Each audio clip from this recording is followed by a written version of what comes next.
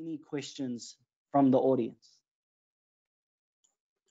Okay, thank you for the lecture, Ahmad. Everyone might have loved your lecture for today. My pleasure. Question number 1. Hi, it's exactly what I've been looking for. I'm still thinking about getting one intraoral scanner. Which one would you recommend for a beginner like me among Medit scanners? Does speed that affect my daily life in the clinic? So it's a common question that I get almost every single week. Which scanner should I buy? And the person who asked that question asked amongst the Medit scanners. So to me, that's quite a simple thing, because what it really comes down to is your budget. As I mentioned, if the i600 is available in your region, wherever you are, I think you just should forget about the i500. That shouldn't be your choice. The i600 is significantly better, and it's basically the complete successor to the i500. So if budget is, the key thing in your mind when you're investing into a scanner, you want the most economical option, I would suggest the i600. If it's not just about budget and you want the best possible Medit scanner, then you would choose between i700 or i700 wireless. Both work. I like wireless scanners, but I don't think that is my main buying decision.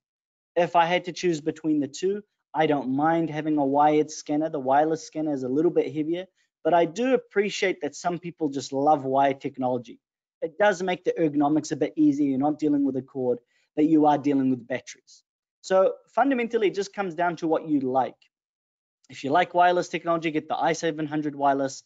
If it doesn't matter to you too much, get the i700. And if you're looking for the most cost-effective Medit scanner, get the i600. Okay, thank you for answering that. Question number 2. Sometimes it's super hard to capture metal. Any tips? Someone told me that Vaseline helps scan metal, but I'm afraid it thickens the metal crown. Yeah, so look, the metal scanning thing is also something that comes up a lot. And people do talk about scan sprays. They talk about all sorts of things like sandblasting metals to make them rough. Or fundamentally, what you need to understand is the reason why scanning metals can be difficult, especially with shiny metals, is that the scanner is projecting light, either LED or structured light or whatever. At the end of the day, it's light. And if this reflects off very shiny metal and goes into the mirror and into the sensor, it basically overexposes everything. So the sensor inside the scanner can't see what you're trying to scan. That's fundamentally the problem. I personally never use scan sprays. I've scanned a lot of metals, everything from, tie bases to shiny amalgam fillings or alloys from Japan or, partial metal frameworks. And the technique I use is simply angle the scanner in a way that when that light is shining on the metal, it's not all reflecting back into the sensor. It's all about your angulation and your scanning technique. In saying that, the Medit scanners do have a number of software tools that you can use, such as a metal scanning mode, AI mode. So I would utilize those. But if everything fails, you can use a scan spray. Okay, question number 3. How accurate is scanning than impression taking? There's been, again, tons of literature on this topic. And look, anecdotally, I don't take impression anymore. Very rarely, except for full dentures, if the patient's completely edentulous. So in my opinion, from my personal experience of using scanners every single day, almost since I've graduated, I don't really need impression material anymore. A scanner is more than accurate than an impression. And in my opinion, it's more accurate because we minimize all this, inaccuracies with mixing stone, mixing plaster, pouring it up, who poured it up, air bubbles. But there has been literature to show. There's a lot of literature these days to show that scanning is clinically acceptable alternative to impression taking. And you should be confident when you're taking your scans that this will work. The key, though, is equally literature has shown that there can be inaccuracies with scanners, But the number one reason is operator error. So you need to know how to use your scanner properly, and you need to know how to use the software. Okay. Question number 4. My friend told me wireless is more hassle. Do you agree with that?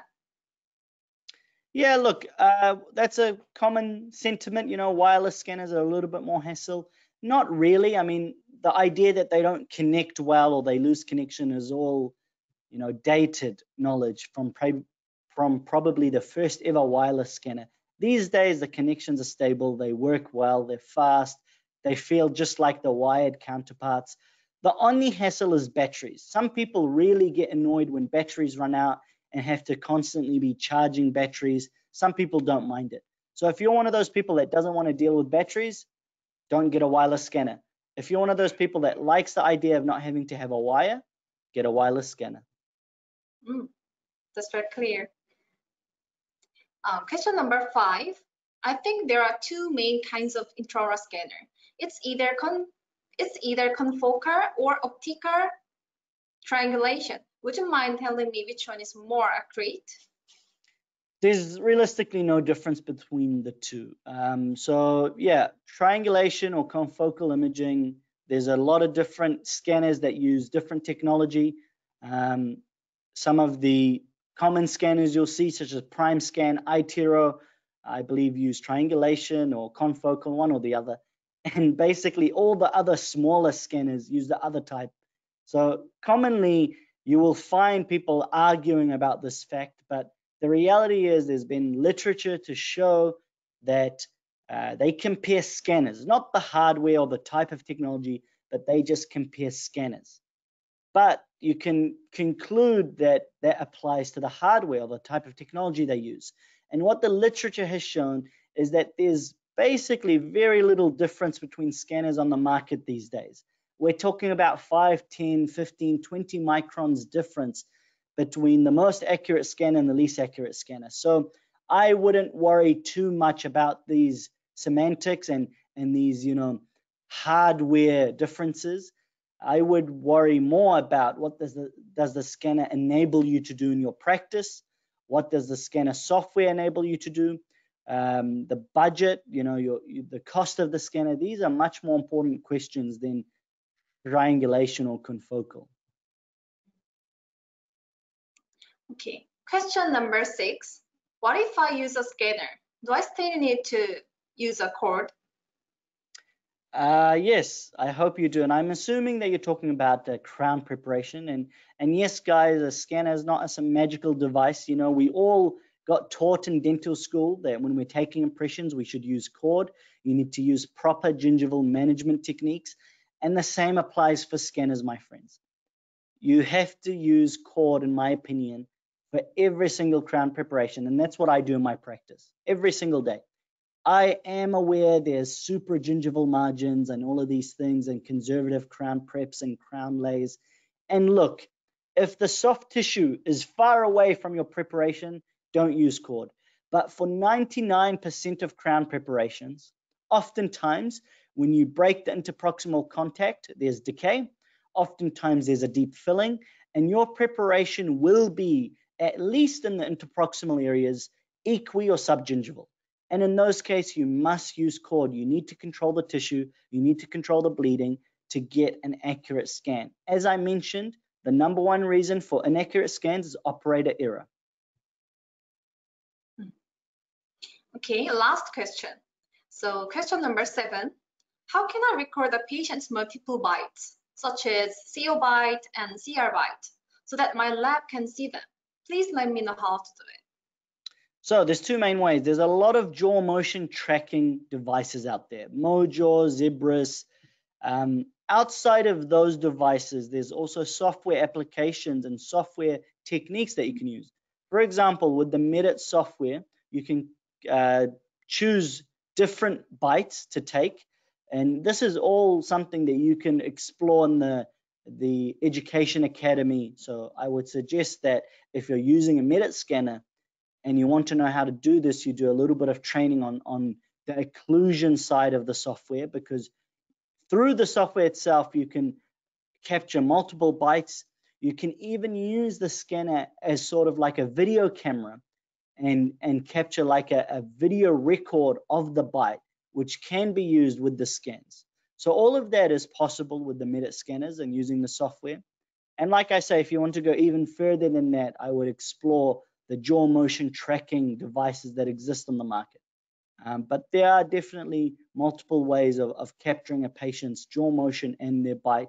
And it's just a matter of understanding the software within the Medit platform, within Medit Link, and how to use this. Okay, that was it. My pleasure. So it was a pleasure to have you, Dr. Ahmad. Thank you so much, Jenny. And as always, it's a huge honor to be invited to these Medit webinars. And once again, thank you everyone who tuned in. It means a lot for you to support my webinar and also to support this webinar series. And I look forward to talking to you next time about the next topic. Yeah, see you next time. You can watch the previous webinars in our YouTube channel too. Bye-bye. See you later, guys. Have a good day.